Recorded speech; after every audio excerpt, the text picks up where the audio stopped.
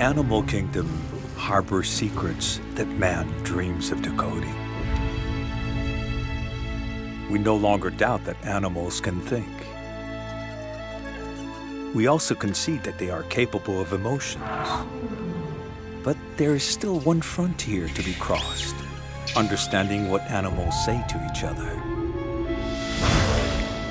Thanks to science, man is finally starting to shed light on animal language. Pigs, wolves, dolphins, elephants, and monkeys, all animals express themselves through sound.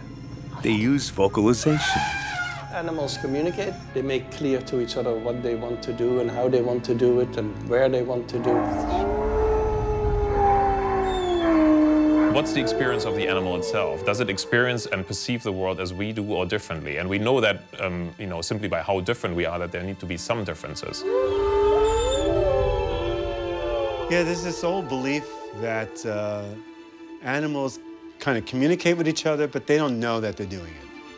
It's kind of like instinctual communication, call and response.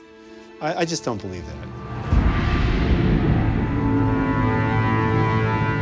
The scientific community agrees that animals do not just make random noises. But how and why do they speak to each other? And what do they say when they do?